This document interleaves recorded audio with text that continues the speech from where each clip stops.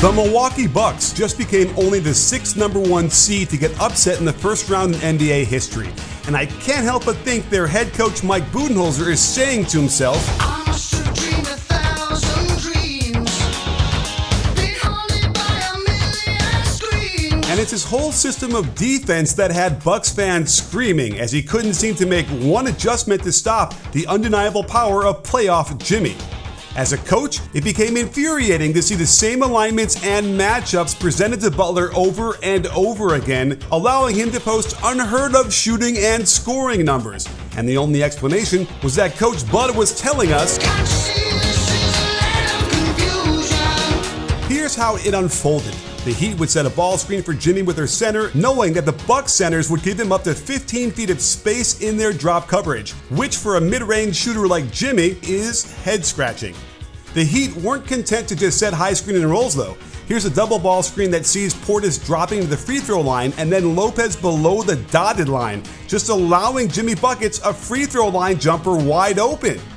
They continued this throughout the series, just backing up in this notion that luring mid-range shots is good, but it would then let him get all the way to the rim for layups. There's no other way to explain this lack of focus on such a singular point of attack other than to say they simply weren't prepared. Look at how Lopez drops down but then tries to jump back to his own man without realizing how they never recovered. I mean, this has got to be a joke, right? The confusion was evident on this end of quarter possession where you know Jimmy is going to run the clock down for an ISO. So why is Drew Holiday suddenly switching off of Butler to force Grayson Allen to guard him on an island? They must intend to send a double team out of this, right? Right? This land of confusion spans a country mile, as we see numerous times when his defender would literally fall asleep while guarding him on the weak side. And the thing about Jimmy is, he's one of the best cutters in the league, and despite knowing how dangerous he is, you'd think at least his man would be focused 100% on him. This happened too many times. This was almost hilarious, as nobody on the Bucks even picks up the only guy you have to be really concerned with, and then Bobby Portis pushes his own man into Butler for a foul and free throws. There were all sorts of weird things happening, like a player as indispensable and as much of an X-factor as Bobby Portis being benched over the course of the series like this. And the Heat were one of the worst three-point shooting teams in the league this year, yet they torched the Bucks defense to the tune of 45%. Now, the Bucks have been able to keep their bigs hanging in the lane for years and still post a good defensive rating overall, even though the trend was getting worse until this year, but they never really defended the three-point shot well. And this was a perfect storm since the Heat utilized so many handoffs into triples, leaving the Bucks bigs in no position to even wave at the shooters because they're so far away. And this defensive method never ever changed the entire series. I caught one time where Lopez came running out in the fourth quarter at the shooter, and the Heat are well prepared for this too, as they quickly find the snipers. It was the same for the pick and roll. They kept dropping and hoping the wide open guys would miss. No switching, not even a show, and it had to be frustrating for these guys to execute a game plan that was giving the other team target practice. The rare instance where Lopez stepped up to be involved and he's in the wrong position and they literally expected Drew to stop penetration at the dotted line and close back out to the corner shooter. Ooh, Superman, where are you now? When everything's gone wrong somehow. The Giannis experience was extremely interesting in this series considering he was going up against one of the best coaches in the NBA and a very good defense. Of course, he injured his back in Game 1 and missed 2 whole games, but the irony here is that the only game they actually won was the game he didn't play, as the offense moved better, lots more passing, a much higher offensive rating, and not losing too much on the defensive end either. Don't get me wrong, he was still dominant for big stretches of the series, and it didn't seem like his back was bothering him too much with plays like this. But his turnovers can be confounding for someone in the MVP conversation. Many times, it looks like he's trying to execute a move like he's practiced 1,000 times before without defense. The problem is, there are defenders out there, and at times, it's too easy to draw simple charges from him as he barrels through the lane without a sense of avoidance. But he also gets caught in these situations unable to recognize the help defense trying to get deflections, and these kind of turnovers shouldn't be happening to a player of his experience. Even though Giannis has been through it all, playoff intensity can hit us right where it hurts. Add to that, SoRare has a postseason-long playoff tournament. This will be a cumulative league that gets you a total tournament score with real-life prizes totaling over $100,000 for SoRare managers that finish at or near the top of the leaderboard. Here's the lineup I set up based on salary cap management and previous playoff performance, and I'm counting on Steph Curry to go supernova. Here's how I did last week in my tournament, 5th place, not too bad. Each week, you can set a new lineup, accumulate points, then watch these guys perform outrageous feats of skill that can win you real-life prizes. Click on the link below, set your playoff lineups right now. Terms apply and game rules can be found at sorare.com. His post-up efficiency is merely average, and he turns it over a ton, primarily because he's got pretty sloppy footwork down there. Here he doesn't quite travel despite Spoelstra's protests, but his feet get too close together and then he lifts his left foot pivot up before the ball is out of his hands for an obvious travel. On this left block post-up, he slides both feet after controlling the ball, then establishes the right foot as his pivot foot, then slides that a few feet in order to get around Bam for the layup. This wasn't called, but it should have been, and a good reason why he really needs to clean this up. Game 5 to start the 4th, we see the beginning of the end for the Bucks, as Giannis establishes his right foot as the pivot by catching the ball in the air and landing on it. He promptly lifts it and puts it back down for a travel, but even if you want his left foot to be the pivot, he lifts that one before releasing the ball for another travel. On the spin move, we can say his right foot is the gather step and the left foot is the pivot.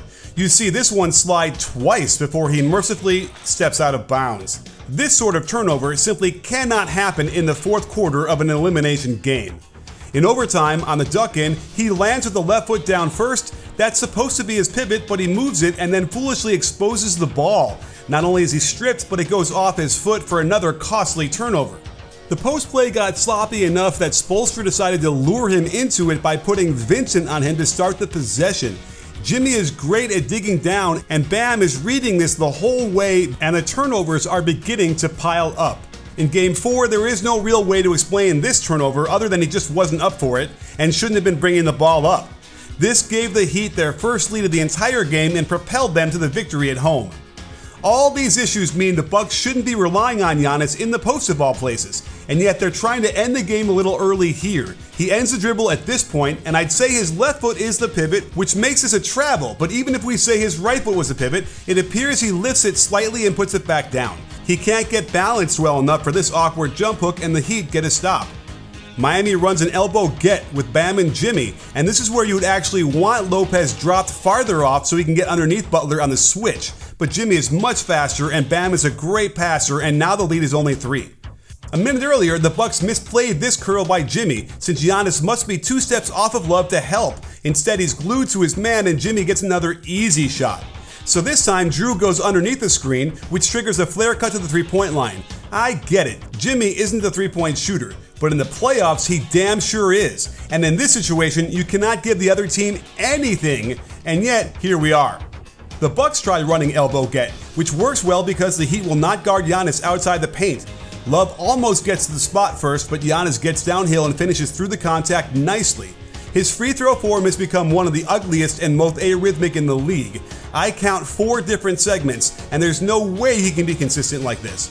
Attacking the huge height mismatch in the post with Middleton is not a bad idea, but Jimmy distracts him while Vincent knocks the ball loose, and this was about to be one of the most amazing steals, saves, and transition buckets we'd ever seen, almost like this one by Michael Jordan against the Pistons in the conference finals. If only Strus could have dug this one up off the short hop. Give credit to Budenholzer for running that same play that got Giannis an and one. However, this time, Strus comes way off the corner shooter, and they get him to do the one thing he shouldn't be doing, taking a jumper. He kicks out his legs, waits to release on the way down, and it's not even close. But this is where it got crazy. Up by 4 with 14 to go, all they have to do is play solid defense, grab that rebound, and the game should be done. West doesn't play terrible defense, but not close enough, and Vincent nails it. Of course they have to press and then foul.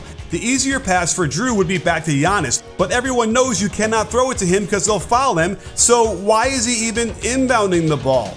Perhaps take the timeout and just inbound it to half court, where you can have more room to operate and get the right personnel in the game.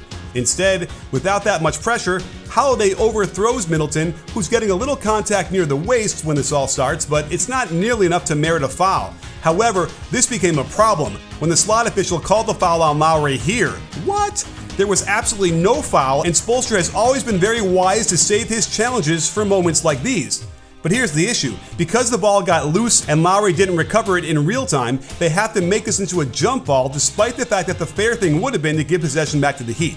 I almost fell out of my chair when I saw what happened next, folks. The ball goes right to Giannis, and he is so afraid of getting fouled, he panics and just throws the ball away. Through an incredible act of hustle, Middleton was able to save it, and all should have been forgiven.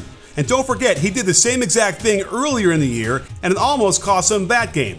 But Jimmy had been playing mind games with Drew all series long, and he chokes the first one, leaving the door open for what Spoelstra can come up with in this huddle. He opts for a variation of the winner play, which requires a lot to the far side of the court. By bringing the other two players up, he makes us into a 2-on-2 action with zero help.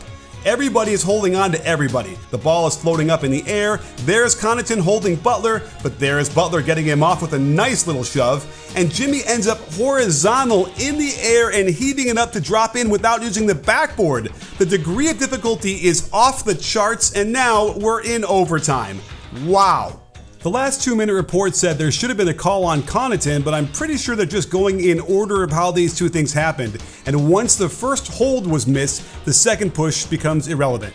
In the overtime, Giannis gets away with the hop travel by gathering the ball, lifting off that left foot, and landing on it consecutively, but there was also contact during this, so let's call it even. He can only split the free throws, and here's a big issue. By having his 10 toes pointing to the rim, he can't comfortably get his elbow under the ball, and this kind of looks like Michael Kidd-Gilchrist shooting the basketball. The execution of the Bucks offense wasn't good all night, and they run that elbow get again, but this time, unclear why they're running it to his left and why Jrue Holiday cut right into that space. Left with no moves to make, he tries the one-handed push. As this game and their season was slipping away, I can't figure out why they'd go for yet another left block post-up. While they do foul Bam out, they're just putting him in a place where his form is going to plague him, and he promptly misses both free throws with terrible sinking of his legs and arms. This baseline out of bounds play was hardly the most clever thing you'll see, but Lopez decides to switch to Jimmy without communicating. Why the hell is Giannis standing that close to his man here? He should have been able to help, but instead the nails are going in the coffin. Incredibly, they still had a sliver of hope after forcing Butler into a steal and catching the smallest guy guarding the tallest guy. And this time he uses good footwork to spin off of Vincent and hit the shot to cut it to 2.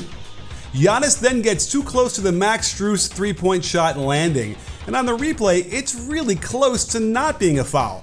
But Budenholzer had already used his challenge in the first quarter on this pretty clear charge, so the game is essentially over until Strus misses the third free throw. It came down to this: down 2 with a chance to tie or win it. I know coaches like to let the players go before the defense is set up, but at this moment here, the defense is in position. There's no advantage, and you have 2 timeouts. Budenholzer waves his arm to say, just do it, and what is Giannis doing? He just dribbles into Butler and falls down, taking him completely out of the rest of the play, while no one else wants to even look at the basket until the clock runs out without a shot being taken. Can you hear me shaking my head? This whole sequence speaks to a bigger issue that ran throughout the entire series and will no doubt prompt the owners to take a serious look at the whole roster. Budenholzer simply did not prepare this team to win, and quite frankly, he struggled through a lot of playoff series without showing the kind of ingenuity and cleverness that would give his team any type of advantage. While Giannis has proven he can win a title and make pressure free throws, his development has stalled, and well-coached teams can prepare and neutralize his impact on the game overall. There is simply no way a #1 seed should lose to a team that has to go so deep into its roster like the Heat had to do. And there were total collapses late in both Game 4 and Game 5 when the offense would not function for a variety of reasons, including Giannis needing better moves against great defenders. Let's not forget, the Bucks were down 2-0 in the 2021 playoffs and were an inch away from being eliminated, and the talk then was that a head coaching change was imminent. While Budenholzer survived that, many of the same issues then are still present now. And until the coaching can get better and Giannis trains differently so that he can have more of a profound impact against the elite defenses, I suspect it's now time for the Bucks to